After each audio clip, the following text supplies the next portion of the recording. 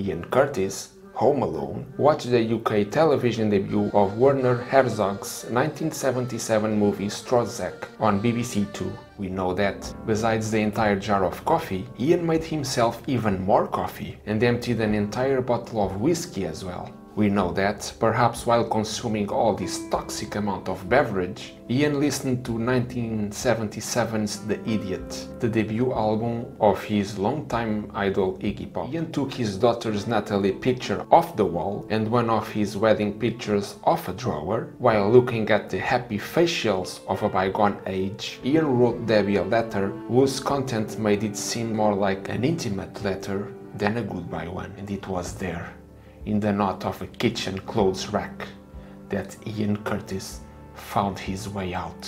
He too had finally lost control.